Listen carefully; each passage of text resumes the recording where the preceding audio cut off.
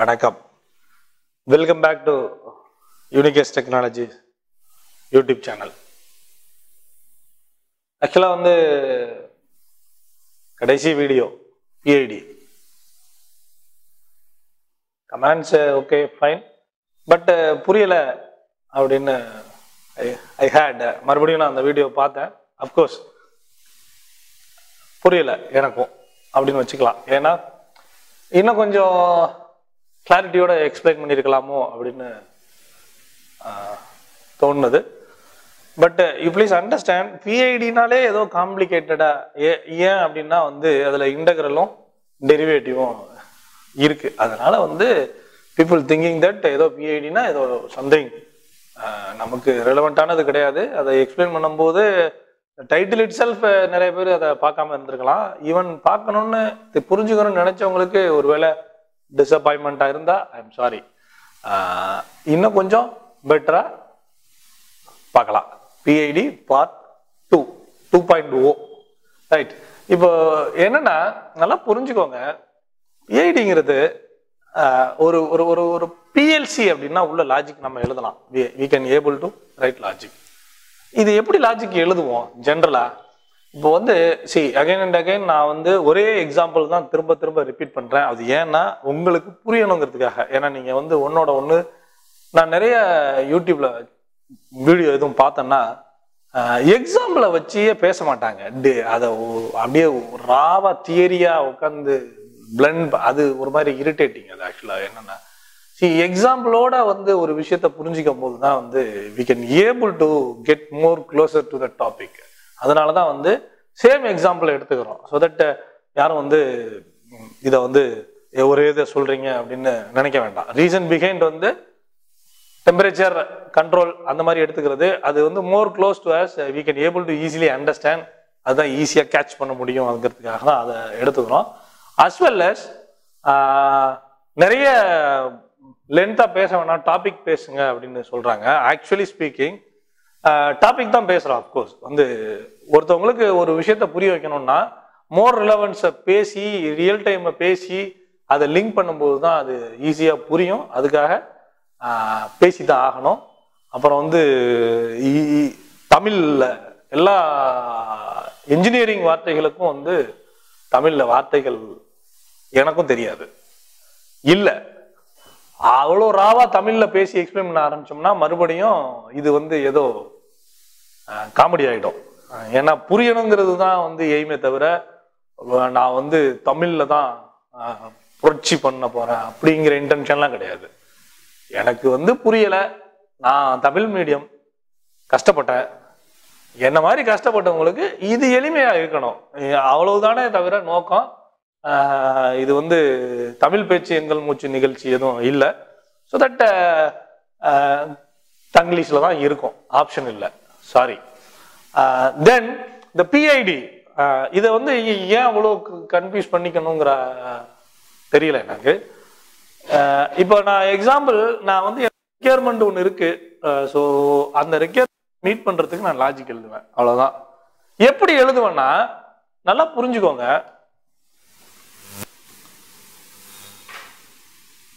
இது டைம், இது டெம்பரேச்சர். நான் ஒரு ஹீட்டரை ஆன் பண்ணேன்னா இந்த டைமை பொறுத்து டெம்பரேச்சர் என்ன ஆகலாம், இப்படி மாறலாம், மாறாமலே இருக்கலாம். நல்லா புரிஞ்சுக்கணும். இப்படி மாறலாம். இதெல்லாம் என்ன அர்த்தம்? எவ்ரி டைமுக்கு what is the change in the temperature. நல்லா புரிஞ்சுக்கணும் பொறுமையா.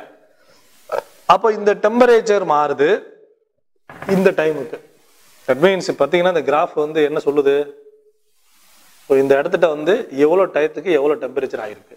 இது எதை பொறுத்தது? நான் சேஞ்ச் பண்ற ஹீட் சோர்ஸை பொறுத்து. நான் ஹீட்டர் ஆன் பண்ணவே இல்லை, இங்க என்ன இருக்கும், இப்படி இருக்கலாம். ஹீட்டரை ஃபுல் கெப்பாசிட்டி ஆன் பண்ணிட்டேன், இப்படி கூட ஆகலாம். தண்ணி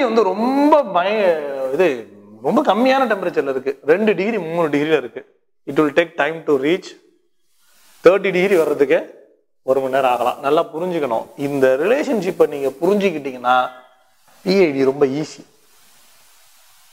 அப்போ எனக்கு எவ்வளவு டெம்பரேச்சர் வேணும்? 100 டிகிரி செல்சியஸ் வேணும். ஆக்சுவல் என்ன இருக்கு? இதுதான் வந்து ரெக்யர்மெண்ட் செட் பாயிண்ட். நல்லா கவனமா பாருங்க. டெக்னிக்கல் தான், கொஞ்சம் ராவா தான் இருக்கும். க்ளோஸா புரிஞ்சுக்கங்க, திரும்ப திரும்ப பாருங்க, தப்பு இல்லை. 2 டைம் 3 டைம் பார்க்கலாம். ரைட்?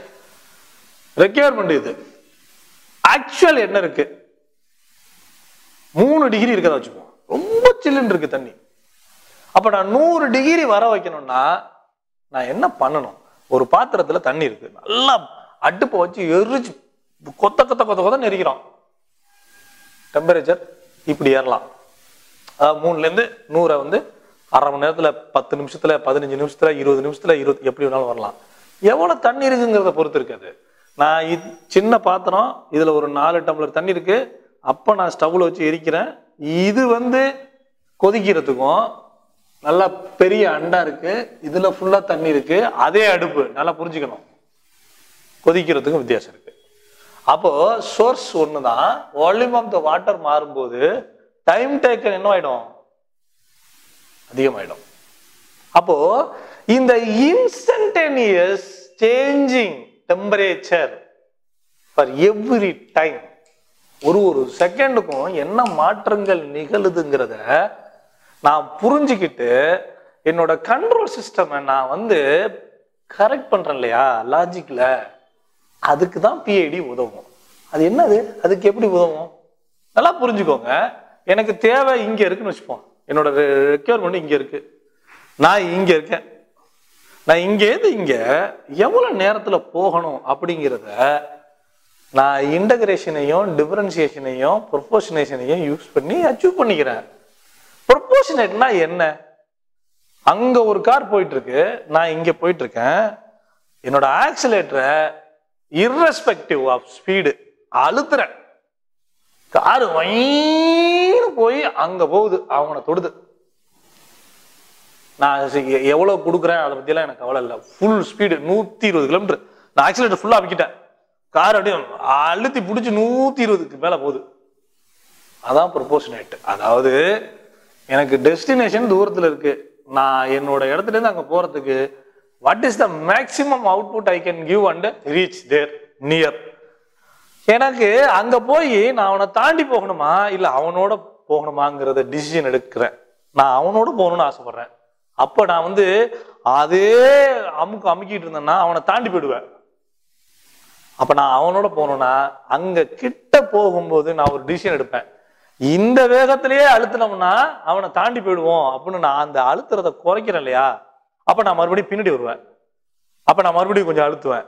ஏதோ ஒரு புள்ளியை நான் கண்டுபிடிச்சு அந்த புள்ளியில நான் நிறுத்தினாதான் ஆக்சிலேட்டரை அவனோட போக முடியும்.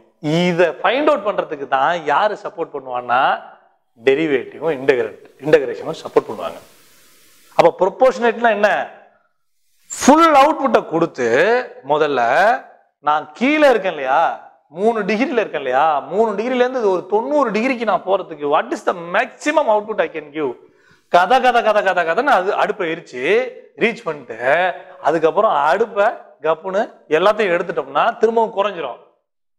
எவ்வளவு வச்சா ரிமைனிங் 10 டிகிரியையோ ரிமைனிங் 5 டிகிரியையோ அடுத்த சில நிமிடங்கள்ல ரீச் பண்ண முடியும்னு கண்டுபிடிக்கிறதுக்கு தான் இந்த டெரிவேட்டிவும் இன்டகிரேஷனும் பயன்படும். டெரிவேட்டிவ்னா என்ன? நல்லா புரிஞ்சுக்கோங்க. டெரிவேட்டிவ்ங்கிறது காம்ப்ளிகேட்டடான விஷயமே கிடையாது.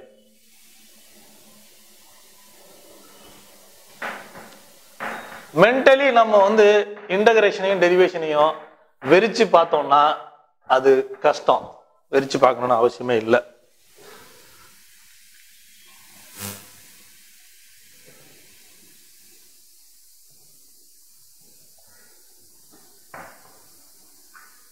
இப்போ இது வந்து ஸ்பீடு, இது டைம். ஒரு நிமிஷத்துக்கு 1 மணி நேரத்துக்கு அவர்னு வச்சுப்போம். 100, 200, 300, 400. நான் வந்து என் காரை வந்து 100 கிலோமீட்டர் வேகத்துல ஓட்டுறேன் 1 ஹவருக்கு. அப்படின்னா என்ன அர்த்தம்? இப்போ நீங்க ஒருவேளை காரோ டூ வீலரோ ஓட்டுறீங்க அப்படின்னா can you able to drive your car at 100 km/h at full டிராவல்லையும் உங்களால முடியவே முடியாது. அதாவது this is not at all possible. ஏன்னா நீங்க போயிட்டு இருப்பீங்க, யாராவது ஒருத்தன் குறுக்க வருவான், ஸ்பீடு குறையும். அப்போ உங்க கார் எப்படி ஆக்சுவலா போகும்? இது வந்து எக்ஸ்பெக்டேஷன், கற்பனை. 100 km/h போறதுங்கிறது நல்லா புரிஞ்சுக்கணும். நம்ம 100 km/h போறதா வச்சுப்போம். நான் வந்து 1 hourல இது வந்து 100, நல்லா புரிஞ்சுக்கணும், இது ஸ்பீடு. ஓகே, அப்போ நான் 1 மணி நேரத்துல நான் அது என்னது? இந்த ஏரியா. அப்ப இது என்னது? இது 100. 1 × 100 rectangle, whatever it is, length into breadth, அதுதான் ஏரியா.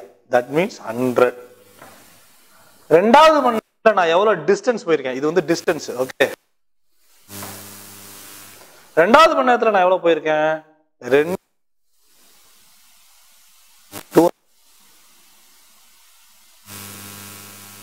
நல்லா புரிஞ்சுக்கணும்.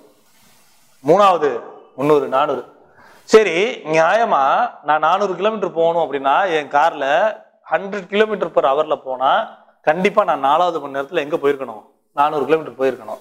But in real is it possible to meet 100ல உன்னோட ஆக்சிலேட்டரை நீங்க வச்சுக்க முடியுமா அப்படின்னா முடியாது. நிறைய பிராக்டிக்கல் டிஃபிகல்டி. அப்ப எப்படி இருக்கும்? இப்படி இப்படி இப்படி இருக்கலாம். ஸோ இந்த அப்ப நீங்க வந்து இந்த டிஸ்டன்ஸை ஸ்ட்ரைட்டாவே என்ன பண்ண முடியாது. அண்டர் த ஸ்லோப் இருக்கிற அந்த ஏரியா தான் இந்த பர்டிகுலர் இதுல டிஸ்டன்ஸை கால்குலேட் பண்றதுக்கான.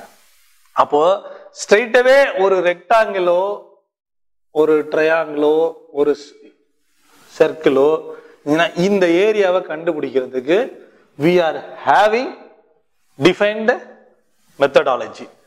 அப்போ இந்த மாதிரி அண்டர் த ஸ்லோப் ஏரியால இருக்க அந்த ஏரியாவை கண்டுபிடிக்கிறதுக்கான மெத்தட் தான் இந்த இன்டகிரேஷன். அது எப்படி? அப்போ வந்து ஒரு டெம்பரேச்சர் கிராஃப் இருக்கு இப்படி. அப்போ இந்த ஏரியா எவ்வளவு அப்படின்னு நம்ம தெரிஞ்சுக்கணும். ஏன் தெரிஞ்சுக்கணும் அப்படின்னா எனக்கு தேவை செட் பாயிண்ட் 100ன்னு வச்சுப்போம். நான் இங்க இருக்கேன்.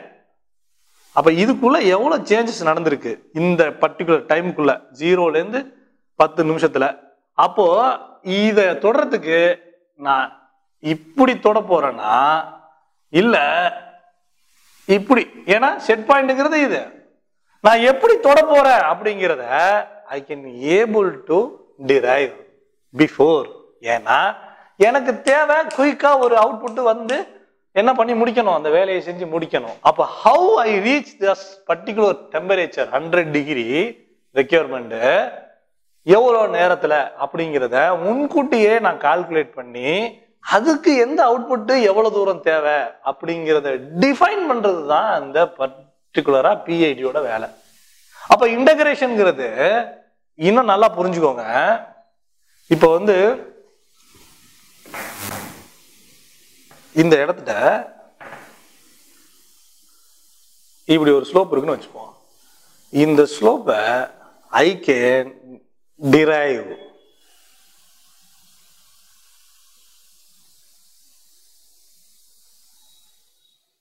இது ஒண்ணு பாருங்க, ஒரு ரெக்டாங்கிள். இது ரொம்ப negligible area. we can neglect it and we can make it as a rectangle and we can find out the individual area of the rectangle and add. By adding this summation of, that is yes, the integration means summation of all, எல்லாத்தையும் கூட்டி. அப்ப இந்த individual ரெக்டாங்குலரோட but இப்போ இது இது இது இது கண்டுபிடிச்ச ஒரு ப்ராசஸ்ல பெரிய நம்ம இந்த மாதிரி ஒன்னையும் உட்காந்து ஸ்லைஸ் பண்ணி ரெக்டாங்குலரா மாத்தி அதுக்கு எளிமையான வழி தான் இந்த integration. So under the slope எவ்வளோ ஏரியா இருக்கு அப்படிங்கிறத, ஸ்லோப்னா இப்படிதான் இருக்கணும்னு அவசியம் இல்லை, இப்படி இருக்கலாம். அப்ப இந்த ஏரியாவை கண்டுபிடிக்கிறதுக்கு இதுக்கு என்ன வேணும்னா இதை நம்ம டிரைவ் பண்ணணும் ஃபர்ஸ்ட். அப்போ இந்த டிரைவ் பண்ணாதான், அதாவது இந்த ஸ்லோப்பை நான் ஃபர்ஸ்ட் ஸ்லைஸ் பண்ணணும். எப்படி ஸ்லைஸ் பண்றேன்னா, இதை வந்து எக்ஸ்ன்னு வச்சுக்கிட்டீங்கன்னா இந்த ஒண்ணு என்னது dx or delta x, a small change of x நாம டெரைவ் பண்ணிட்டு அந்த டெரைவ் பண்ண இண்டிவிஜுவல் பீசஸ் எல்லாம் வந்து இன்டகிரேட் பண்ணோம்னா we can get a picture of எப்ப இது அங்க போய் சேருங்கிறத கண்டுபிடிக்க முடியும். அப்போ இந்த ஸ்மால் சேஞ்சஸ் இப்படி நடக்குதுன்னா இந்த இடத்துக்கு நான் போறதுக்கு how I can able to control my outputங்கிறது தான் PID. இந்த டெல்டா எக்ஸ் டிஎக்ஸ் அப்படிங்கிறது என்ன அப்படின்னா, ப்ளீஸ் அண்டர்ஸ்டாண்ட், இது ஸ்லோப் அப்படிங்கும் போது இந்த ஸ்லோப் இப்ப பூமி அப்படிங்கிறத வந்து அது ஒரு சர்க்கிள். ஆனா நம்ம இப்போ ரியல் டைமா இப்ப நான் இங்க நின்றுட்டு இருக்கேன், இங்க என்ன ஸ்லோப்பா இருக்கு, சர்ஃபேஸ் தான் இருக்கு. ஸோ தட் இங்க நான் ஒரு டேஞ்சன்ட் லைன் வரைகிறேன், இங்க வரைகிறேன் அப்படின்னா இந்த இடத்த நான் ஜூம் பண்றேன், அதுதான் என்னது dx or delta x. இந்த இடம் எப்படின்னா அது ஒரு ஸ்லோப். அப்போ இதே ஒரு ஒரு ஸ்ட்ரைட் லைனா இதை இமேஜின் பண்ணுவோம். ஸ்ட்ரைட் லைனாவும் இருக்கலாம் இல்லையா? இப்போ இதுதான் dx dy. அப்போ இந்த dx dy தெரிஞ்சா என்னால இதை ஃபைண்ட் அவுட் பண்ண முடியும். இந்த dy by dx find out பண்ணி டிரைவ் பண்ணலாம். இந்த டிரைவ் பண்ணதை integrate பண்ணோம்னா we will get the area.